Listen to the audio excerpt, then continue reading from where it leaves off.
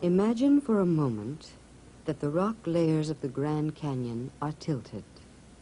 In the Sandia Mountains of New Mexico, the hard crystalline granites appear at the surface, and the horizontally bedded limestones and sandstones sit on top, slanted at an angle of about 30 degrees. This is often how the rock deposits are arranged on the continents, the result of folding and faulting through the ages.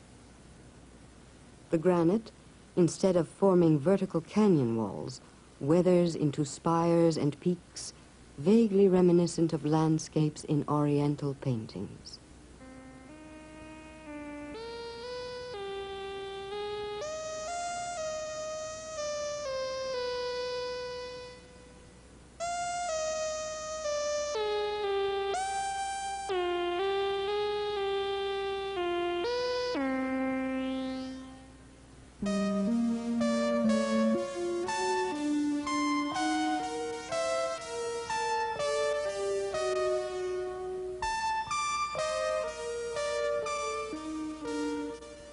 The limestone, once lying above the granite, has weathered away to a distant white wall, leaving no remnants of its passing.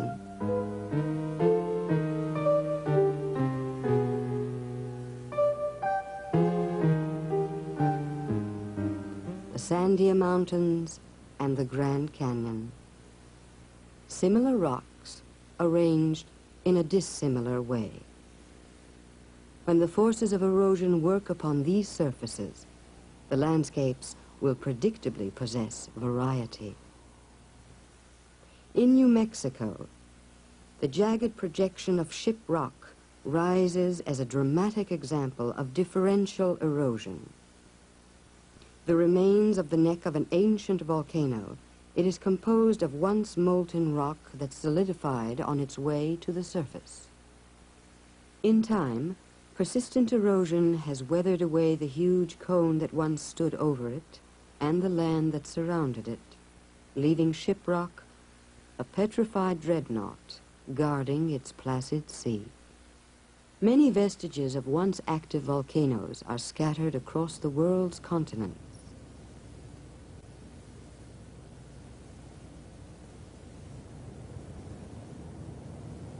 In the midst of Montreal, Mount Royal.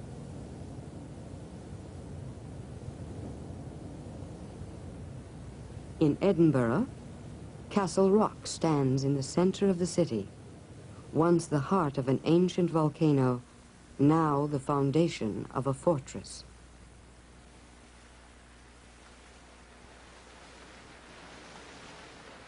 When rock layers are so arranged that harder, more resistant beds sit above the softer ones in a vertical sequence, the process of erosion tends to create an escarpment formation.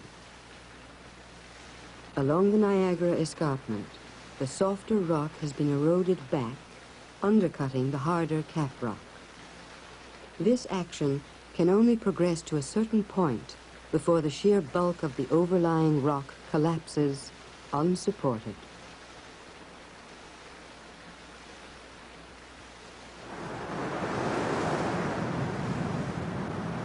A more rapid erosion is taking place where the Niagara River boils over the escarpment.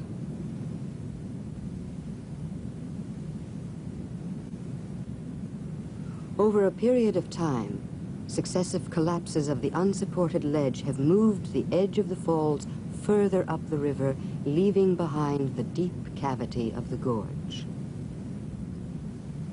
Although initially a seemingly incongruous comparison to Niagara Falls, these butte and mesa formations of the arid American Southwest were, in fact, created by a similar force. Numerous rivers once torrented over this area, cutting deep gorges like Niagara in many directions.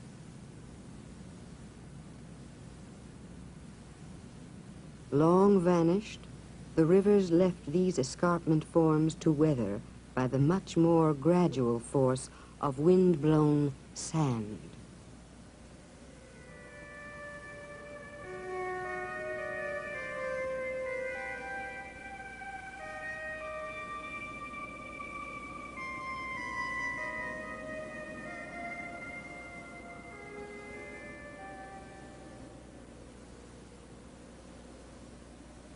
On the top of one precipitous mesa, the Indian town of Acoma.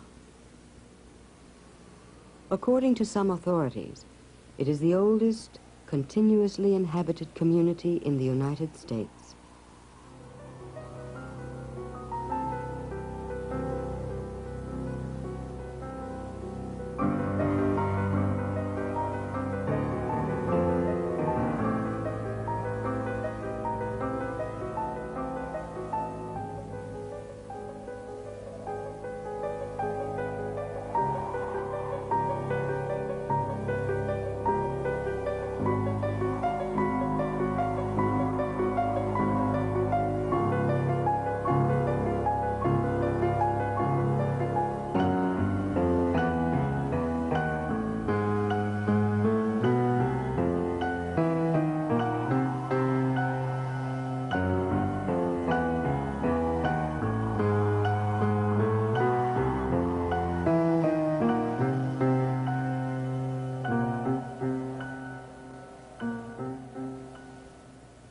In all cases of erosion, the forms that are created, the forms that add such